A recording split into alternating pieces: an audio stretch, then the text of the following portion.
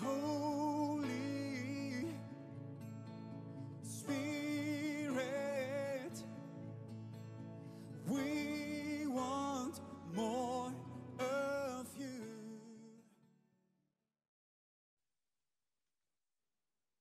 Yep, there I am, screen share.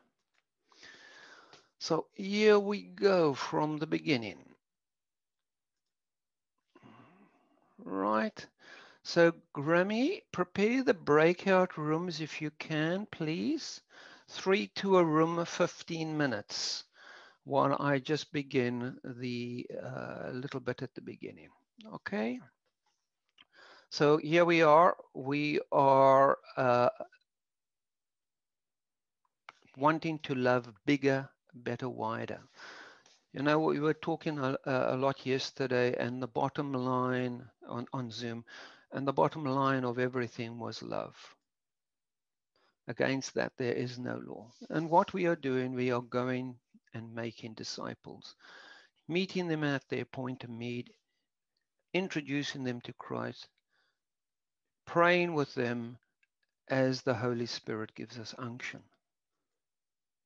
Right, so here's our exercise or that we are going to do. We're going to go into our breakout rooms to discuss a time when you needed support and the comments that you received. How helpful were the comments? And what would you have preferred to hear?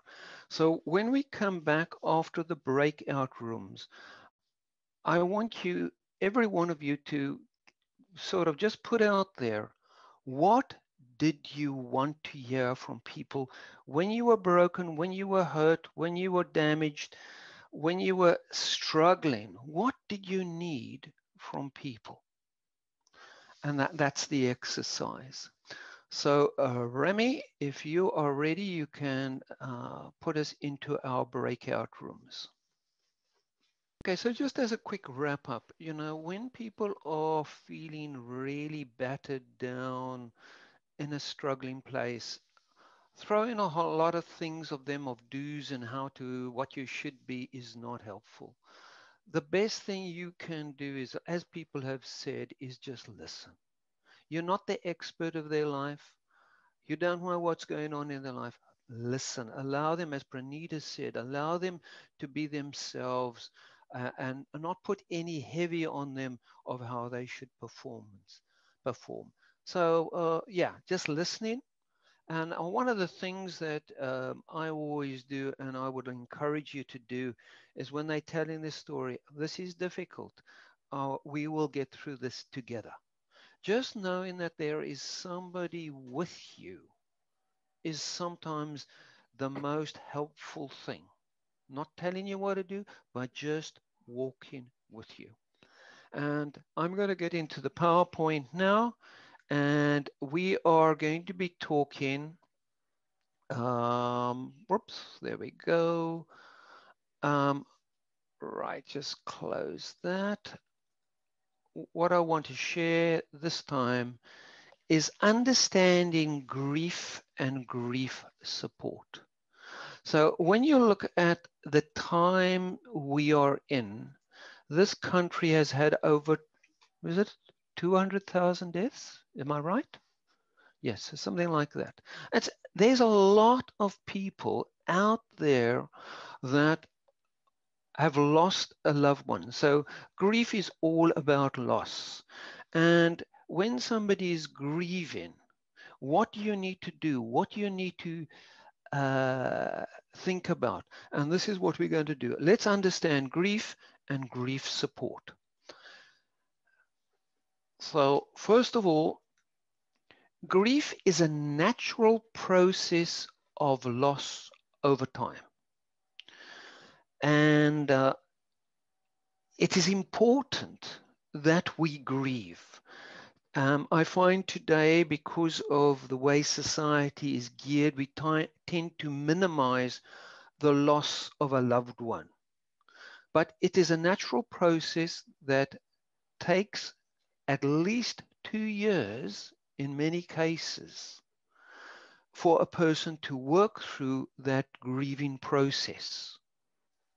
So grief process takes 2 years, and we must not minimize it. It must not be diminished. It must not be suppressed. Um, to say, oh, you'll get over this is the worst thing you probably could say to anybody. What we're struggling with today is that our rituals of the grief process are being curtailed. So closure of a grief process is enhanced with ritual. I was just working with one person who has lost a parent through this time of COVID and the lockdown. And for her, that she couldn't meet with her family to go and choose the coffin, that they couldn't get together to work out how they would like to have the service, that they couldn't get together and conduct the service because it had to be stalled because they couldn't meet together. The whole process also of taking some token like flowers, laying it down in some place. Maybe it's a grave if it's cremated, or doing something, scattering the ashes. All these rituals help our psychological health come to work through this grief process. So these rituals are very, very important. And there are various emotions that may often repeat. And these emotions are not generally in the same order for everybody. They are different. But there's a lot of emotions that people go with when they've lost a loved one, especially if they've been together a long time, and especially at a time like this. So here we go through some of the emotions that we are going to experience. Generally, the first thing that people experience is a shock and a numbness. So when people are numb, they cannot receive. That's why we need to just be there with them.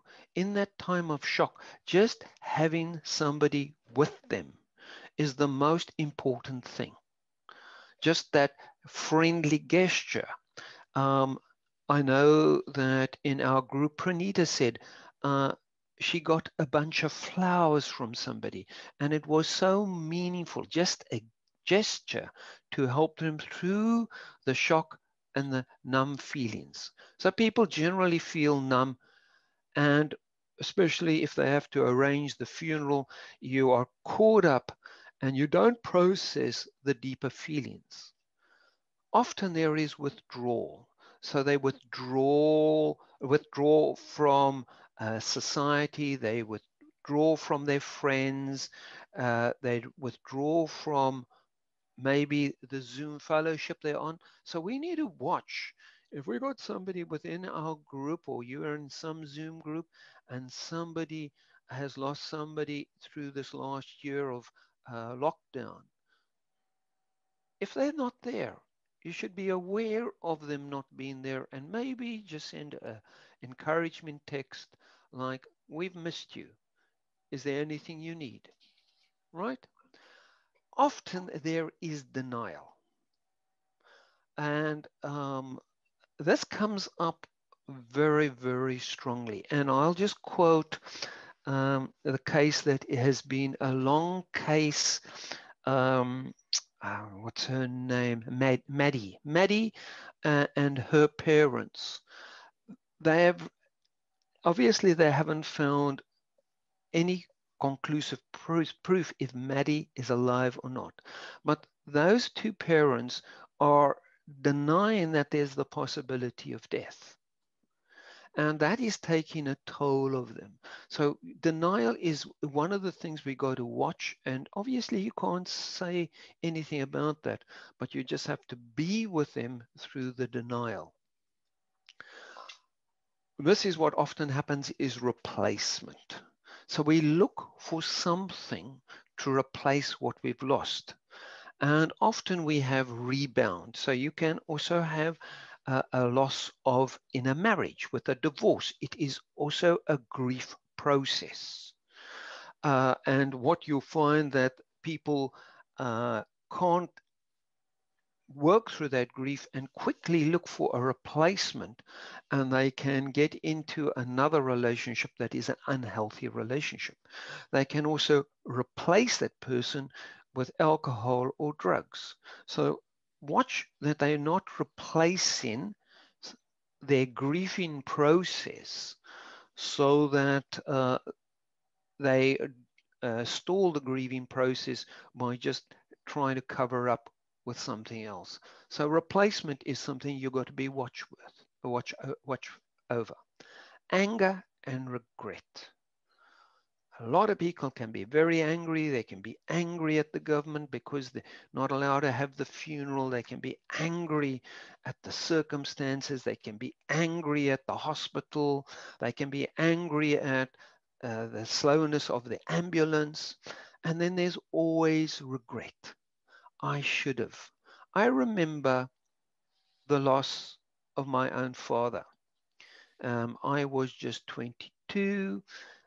He was going in for an open heart operation. I was saying, meeting him the moment, I think it was the day before, the next morning, he was going to go into the surgery. And as I was saying goodbye, I thought, I should say, I love you, Dad. But I withheld that. I didn't say that. And he never ever came out of the operation. He died never regaining consciousness. And I regret that moment of not saying, I love you. And this regret thing, when you've lost somebody that I wish I had, can be something there that is difficult to work with. To continue with these emotions, there's often sadness and crying, which is very, very obvious. Um, avoid the cliche. Please avoid the cliche. You should be happy. He's with Jesus. That is the worst thing you could possibly say. There's fear and anxiety. How I'm going to cope. What am I going to do? Especially if the spouse has been the one that's been managing a lot of the finances, and now the wife has to now pick up where um, she hasn't been uh, involved on the front line, if I can put it that way. How am I going to manage? They need support. And there is what's the word I'm thinking, where you have to go, I can't think of the word, where you have to go to the lawyer and you have to be an executor and you have to uh, execute the will. All that is lots of fear, lots of anxiety. A loss of a breadwinner brings a lot of anxiety and fear. So we need to notice that. People then also do a shutdown. They go into ambivalence. So there's just this, it doesn't matter, I'm fine. And that is just a coping mechanism. And we got to watch that when they're in that ambivalent state, we need to be there because they're going to come out of the ambivalence at some stages. They're going to be triggered, and then they can go into the sadness, the crying, the fear, the anxiety, etc. And then through the period of time, there's a rationalization and an acceptance of the situation. Making a closure. And as I say, this can take 2 years before people get to a place of being able to put their lives together in another format. And then there's the adjustment. How do I do my life? How do I uh, do all the rituals that we do when you have a partner? Eating together, sleeping together, uh, all those things. So there's quite a lot of adjustment that people have got to go through, and they need somebody there with them all the time, not telling them wonderful scriptures, by just being supportive. So, what do we need to do in this grief support? And there's some very, very important things that we can do. Just be with the person. Don't minimize it.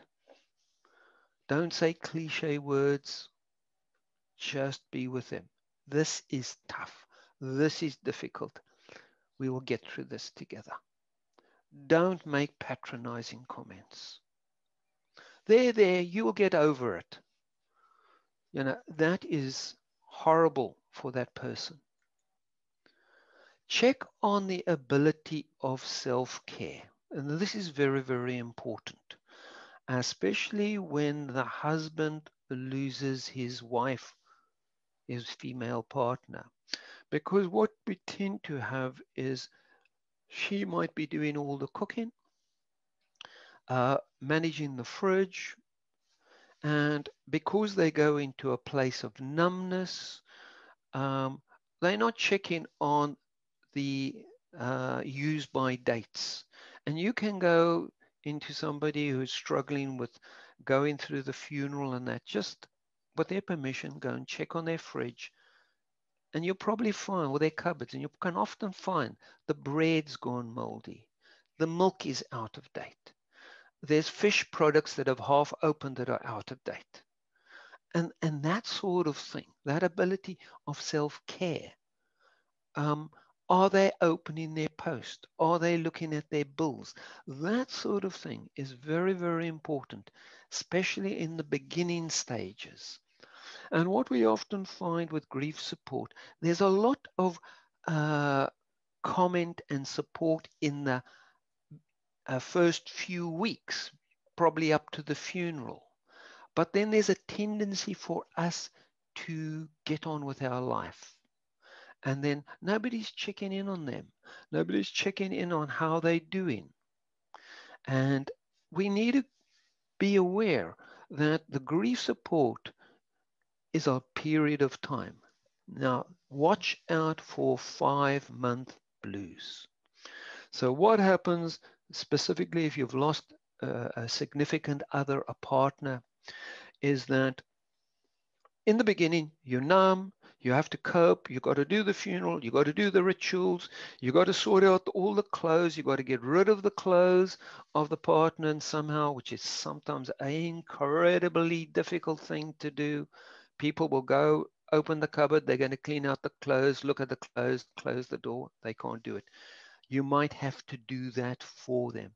I was working with a woman. She had lost her husband in a tragedy. It had been 5 years. She still had all his shoes in the closet under the cupboard, under the stairs, in the closet and the cupboard under the stairs. She could not get rid of them after 5 years.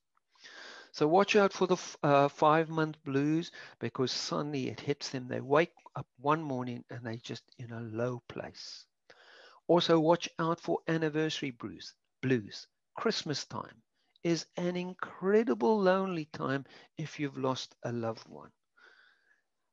Birthdays, um, their wedding anniversary, these things, suddenly they're feeling blue on that day. And I often, when I'm working with people, I will make a note in my diary. They've lost somebody. And I will make a note in my diary 5 months' time. And it comes up in my diary and I will check in on them, watch where they are, how they are coping emotionally. And when a person is in a blue or a low mood, telling them to go do all the things like we like to do, like, oh, why don't you pray? Or why don't you read the Bible? Or whatever. Just telling them is not a useful thing. Ask them, what would they like to do? Would they like to? Would they like you to uh, read the Bible with them? And if they say no, that's fine. Check on them on a regular basis. So that is grief and grief support, a ongoing thing that we can reach out to the world in at any time. So here we are into question time.